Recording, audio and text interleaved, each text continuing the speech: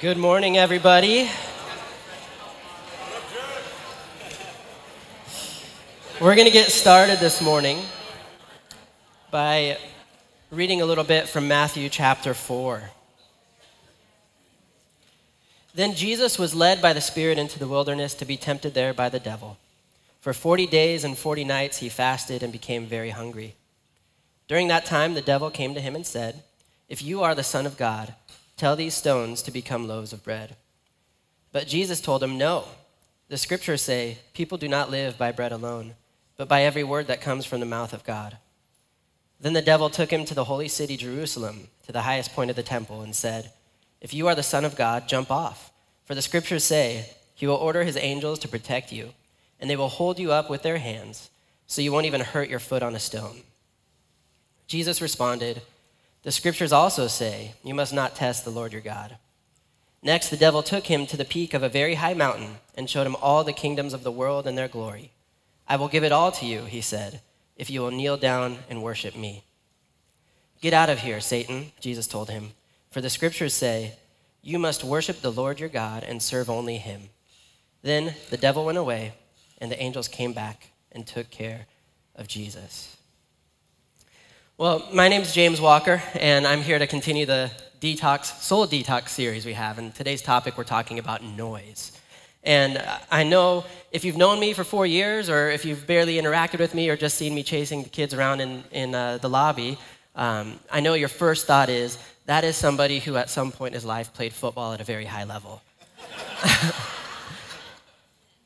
A lot of you who may have known me for 4 years will be surprised even to hear that I once played football at the University of Washington. And that's a season of life that I often forget about too. In the city of Seattle, the NFL and college football level, it's known for a passionate fan base that makes a lot of sound. And Husky Stadium in particular was built to rattle visiting teams that came into the stadium. So it seats over 70,000 fans, but what's unique about it is almost all of those fans are seated between the goal lines. So they're basically all on top of the players on the field. And then there's these two giant metal overhangs that trap the sound down on the field. From 1993 to 2023, the loudest decibel level recorded during a college football game was at Husky Stadium.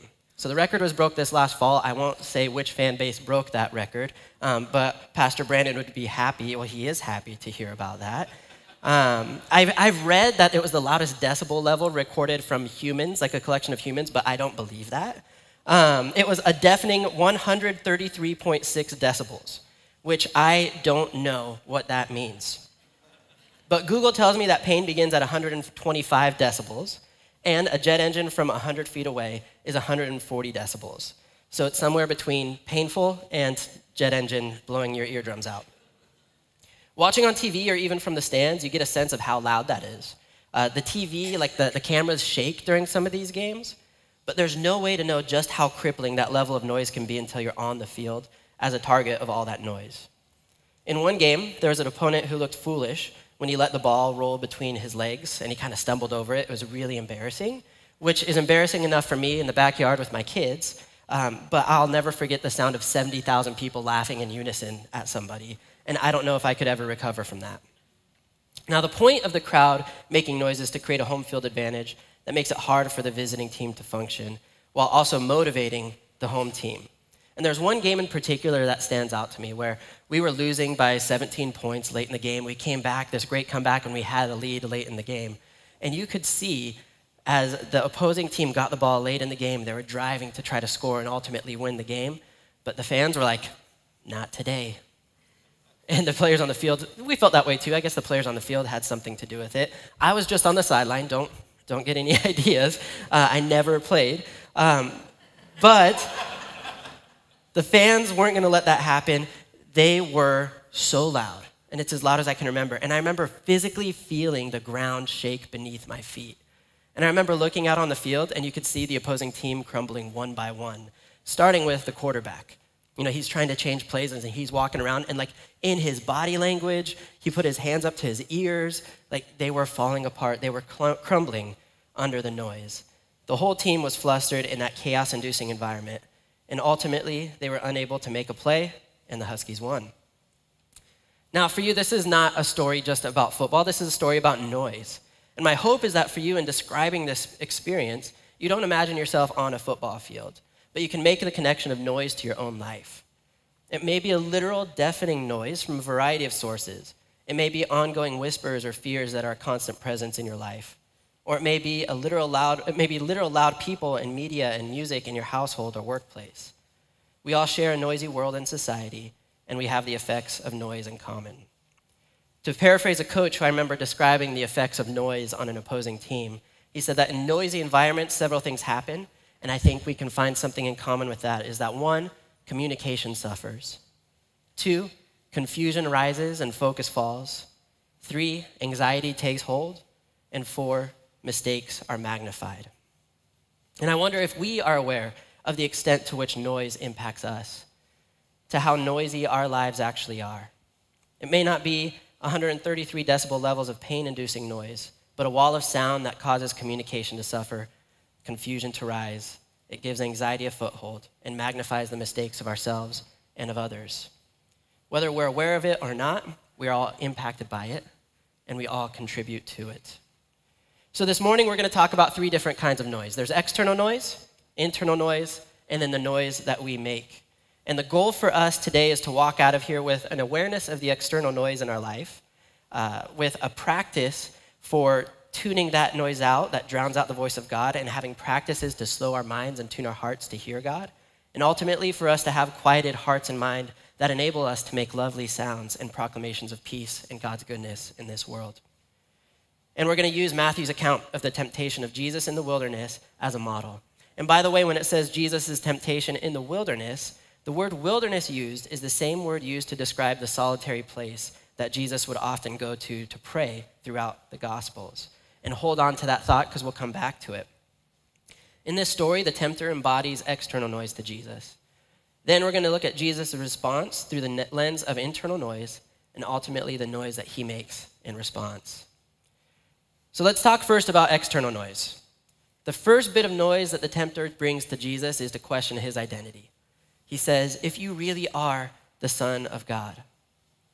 The external noise in our life can be literal noises. It can be people, it can be spiritual beings, but it doesn't have to be. It comes in the form of information hitting us like a wall of sound. Words and ideas that bounce around and make their way into our hearts and minds that disorient and reorient our hearts and desires. They can discourage us, build us up, tell us who we are, and they tell us a story. But mostly they're too numerous for us to even make out what that noise actually is. Today, the average person consumes 74 gigabytes of information per day, which again, doesn't mean a lot to me, so that's the equivalent of about watching 16 movies per day. Or another way of looking at it is that the information we consume today, from podcasts to TV shows to ads, etc., the average person consumes the equivalent of 174 85-page newspapers per day, which is far too much information for any of us to process. This information comes in many forms, maybe most significantly in the 10,000 advertisements the average person consumes each day. Ads that are telling us what our problems are, what the solutions are, and ultimately what the good life is. With all the media that we consume, both intentionally and unintentionally, our desires are constantly being shaped by external noise.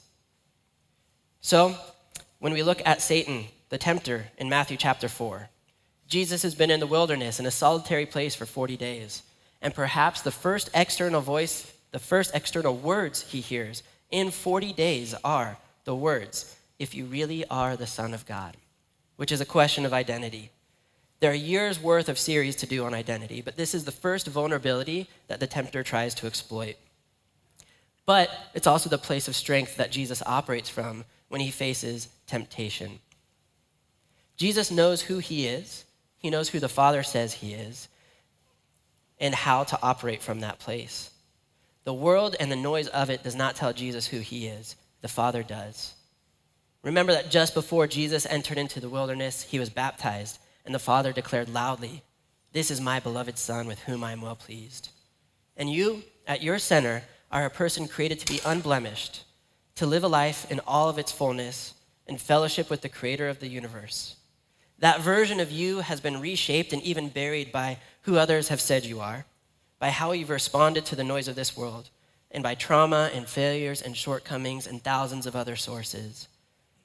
So much of the external noise is trying to fundamentally reshape who you are. And this is relevant when we consider the ways in which Satan tempted Jesus. First, he tempts him in the area of provision or safety.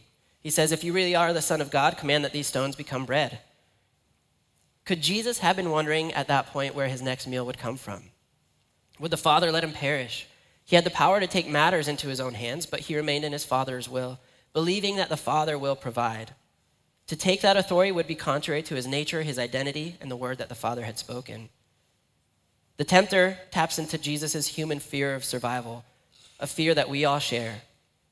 Will we make rent? Will we get out of debt? Will we be able to afford our medical bills? What about our kids' education and retirement? Inflation's out of control. We're told and we tell ourselves that we need to be afraid and to take matters into our own hands. That external noise stirs up fear and wants us to live and react from a place of fear. And to quote Bruce Springsteen, he says, if what you do to survive kills the things that you love, then fear is a powerful thing. If we allow the noise of the world to call the shots, if we allow fear to call the shots, we will grow in anxiety and lose the things that we love. Yet the voice of the Father promises provision, peace, and fullness of life. We see that in Jesus' response, and we see it lived out in his life and the life of the followers. We've seen it lived out in the lives of countless saints throughout church history, and that's the story that we must listen to. The second area that the tempter approaches Jesus with is in the idea of glory and identity, where the devil took him to the holy city, Jerusalem, to the highest point of the temple and said, if you are the Son of God, jump off. For the scriptures say he will order his angels to protect you, and they will hold you up with their hands so you won't even hurt your foot on a stone. Satan is inviting Jesus to take for himself a public demonstration of approval, rather than have a quiet confidence in already having the Father's approval. You do not need to be celebrated or to position yourself to be celebrated, to be approved and accepted. You have an invitation from the Father, from the God of the universe, that you already are accepted, and you're invited to walk in that and to live from that place, not to take it for yourself or to strive for it. The Father glorified and celebrated Jesus when he humbled himself and was baptized like the rest of us by a man who said, I'm not even worthy to loose your sandals. The voices of this world are telling you what to do to be great, to make yourself known, what to do to be accepted. But the Father is telling you that he knows you, he sees you, and in him you are perfectly seen, perfectly known, and you belong. In following him, you get to share in his eternal glory. Listen to the voice of God. God loves you, God accepts you, God approves of you. You do not need to pursue external validation or celebration from others because you already have it. And the third way that the tempter approaches Jesus is in power and authority. Now, there's never been a greater or more influential person in history than Jesus Christ. He would have been the greatest king in the history of the world. But what a tragedy it would be if he were merely the greatest king in the history of the world. Instead, and I can't wait for us to go through the Sermon of the Mount and the series this summer, Jesus launches an eternal kingdom that is above all things. And it's for all people where the outcasts, the marginalized, the down and out have a home. It's not about who's at the top of the totem pole in our world systems. It's about the kingdom of God. So for some of us, the temptation to power and authority and safety in the midst of that is political noise that comes to us in the form of cable news, talk radio, podcasts. It may be time to turn down that volume or just turn it off altogether, especially in this coming year. And just as an aside, one of the best things I've done in the last couple of years is get off of social media and stop reading news on my phone. I only read the Sunday paper, and my wife makes fun of me for it. I am still a young man. It is so refreshing to go through the week and to hear people talking about all the gnarly things that are happening in the world and to not really know what's going on. And then at the end of a week, when people have had time to process, to read something in long form and slow things down and be like, oh, I understand. I feel so much peace and so much less reactionary in the midst of that. I highly encourage you to take part in the slow news movement. But that was an aside. For me, as a leader in a Christian school, when we talk about power and authority, This temptation comes in the form of losing the vision of what true success looks like. I don't want to shape a school in my understanding of what the best school is. Even if it becomes known as the best school in the world, and there are great test scores and students going to the most prestigious universities, I want to be faithful to what God has for me and for us. I want to play a different game that echoes into eternity, far beyond present success. To put it another way, for us as individuals, what good is it to a person to gain the whole world, yet lose their soul? In all of this, the world is telling us a story both directly and indirectly, a story that shapes our identities, our goals, our fears, and our desires. And yet at the same time, the Father is telling us a story, directly and indirectly, that also shapes our identities, our goals, and our desires. And it replaces our fears with courage. So take note of this. Not all external noise is bad, because the Father also tells a story. He is always speaking, but his voice is so often drowned out by the noise of this world. Some of this noise is unintentional and unavoidable. Some of it is our own making. So my encouragement to you is to turn down the literal volume on some external noise. Take an audit of the media you are consuming and what it does to you. Turn some of it off. Take stock of the stories you are listening to and believing both about the world and yourself. And reflect on what Pastor Brandon talked about last week about phones and technology. Those are a huge source of external noise. Turn them off, put them away. And as we talk about the world being noisy, remember that the Father is always making noise. He is always speaking. The question is, are we listening and can we hear it? Last week, Gina closed us out with a blessing reading from Zephaniah 3:17. For the Lord your God is living among you. He is a mighty Savior. He will take delight in you with gladness. With his love, he will calm all your fears. He will rejoice over you with loud singing.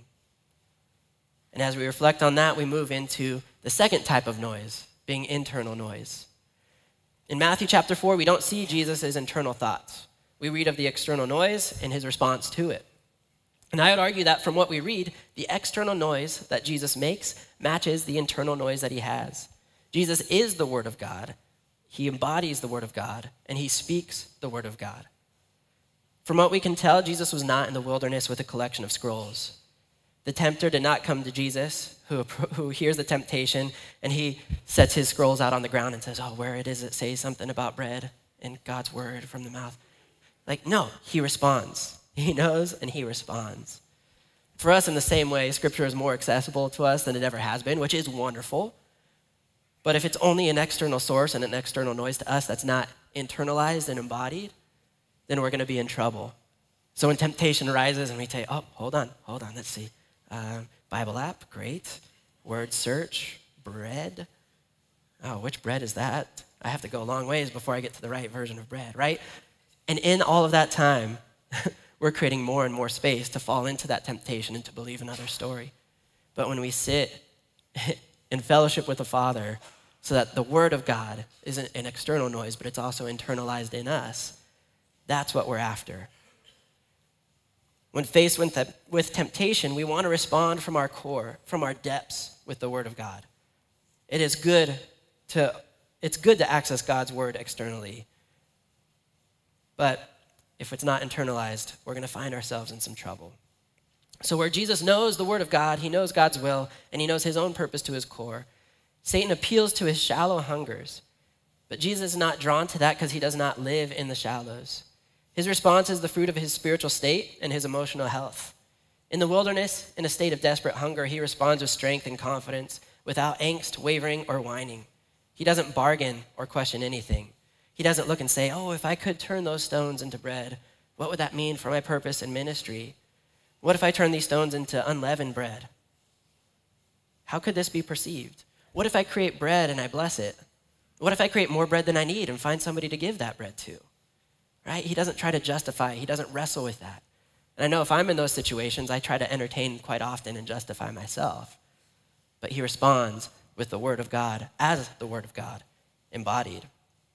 And I mentioned earlier that the word for wilderness here is the same word used for a solitary place that's seen throughout the New Testament. In his ministry, Jesus often retreats to a solitary place to pray for the night, to hear from the Father.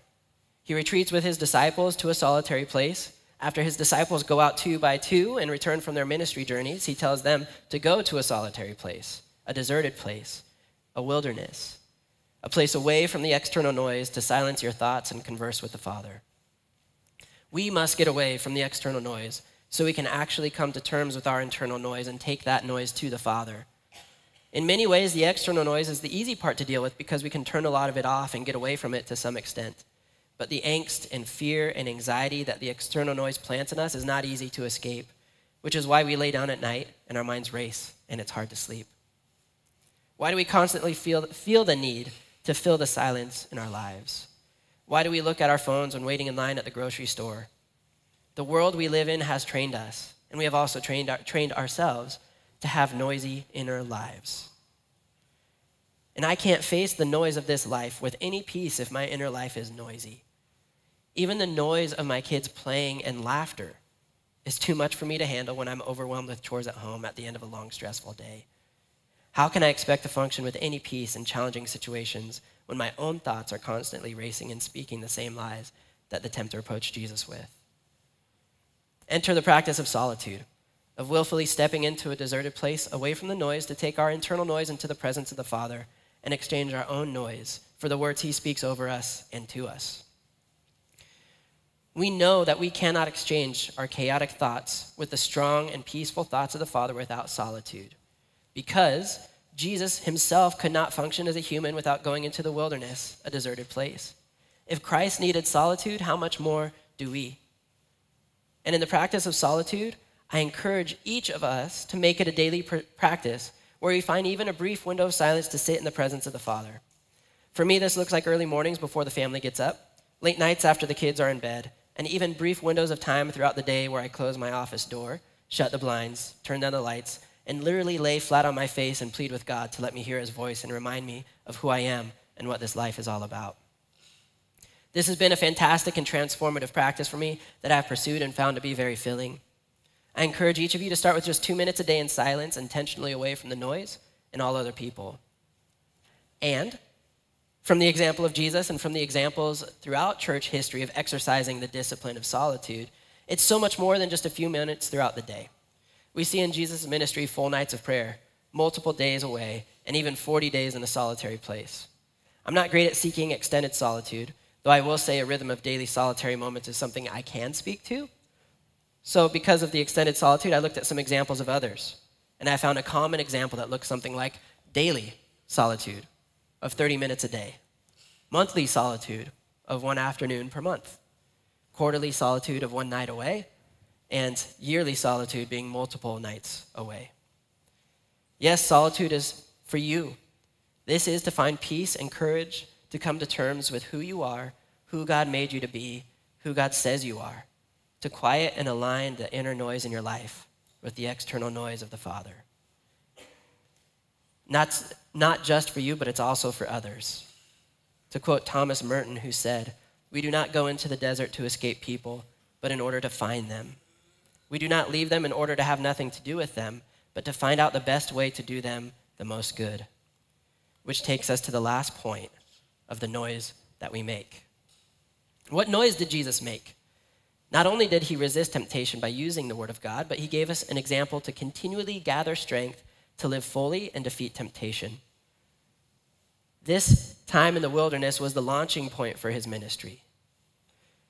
Shortly after that, he delivers the Sermon on the Mount and establishes the kingdom of God in our present age.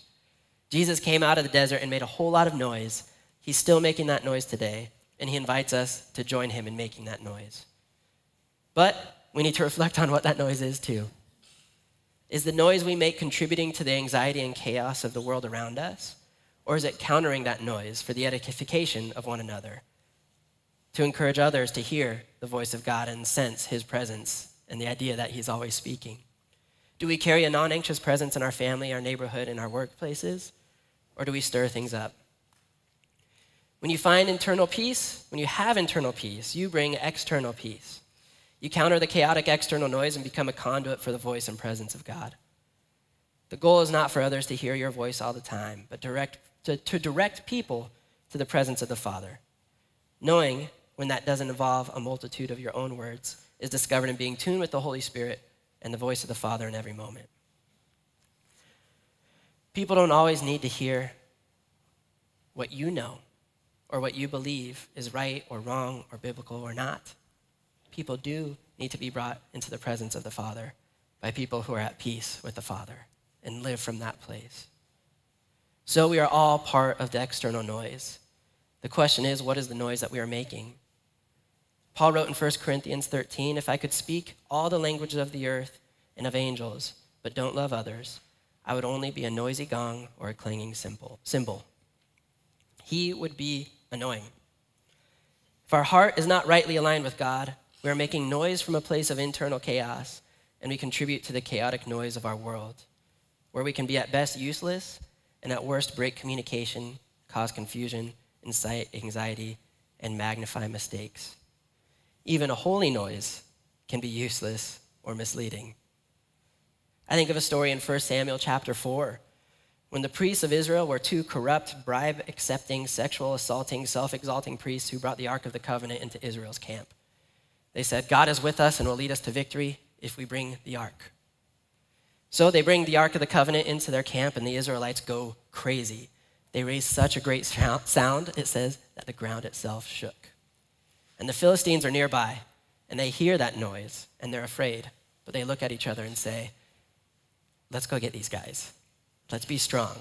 And it stirs them up to strength to attack. So the Philistines go in, they fight, they slaughter the Israelites, they kill the corrupt priests of Israel, and they capture the Ark of the Covenant. And the chapter ends with the woman declaring, the glory has departed from Israel, for the Ark of God has been captured.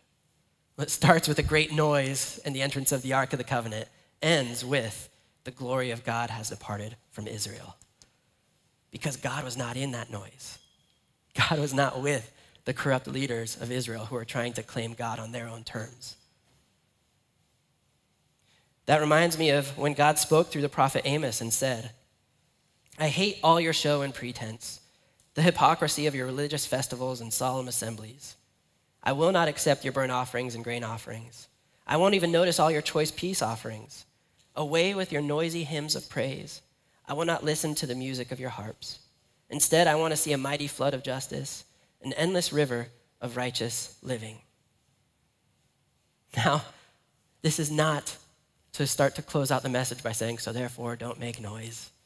Don't sing worship. God does not hate worship. He does not hate our noise. He doesn't hate a noise that makes the ground shake. He doesn't hate noisy hymns of praise. But when the noise ends in itself, he hates that.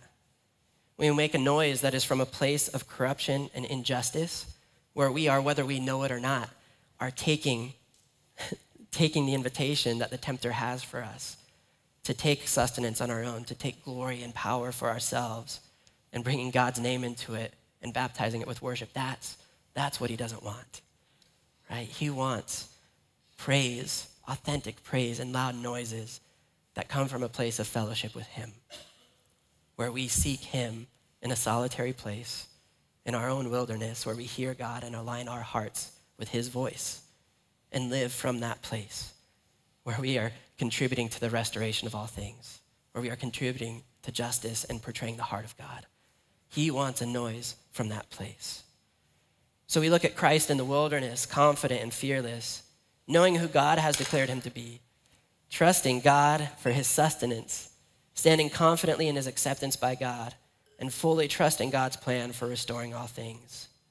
The noise of Jesus brings peace, healing, justice, and restoration. And as his followers, we are invited to do the same in the way we live, in the way we speak, and in the way we sing. So as we start to close this out, there's external noise in this world that both distracts us and tells a story. Some of this noise is unavoidable and some of it's avoidable. Let's all take an audit of the noise in our life, what we can turn down and what we can turn off. There's an internal noise inside of each of us. We must develop rhythms of solitude. Reflect on where you can practice solitude on daily, weekly, monthly, quarterly, and yearly basis. And lastly, we all contribute to the noise of this world. What is the noise that we are making? Does it come from a place of internal peace and health? What we do and do not speak ought to counter the noisiness of this world and magnify the voice and presence of God. So what is the noise that we are making? And one of the best practices I can encourage for you is to begin to read or increase how much you read, and to read well, and to read deeply, and to sit in it. Read scripture. Read great books. But right now, there's also one immediate action that I'm going to invite all of us to right now. But I first want you to hear my heart in this. I have two fears, really, in being up here today.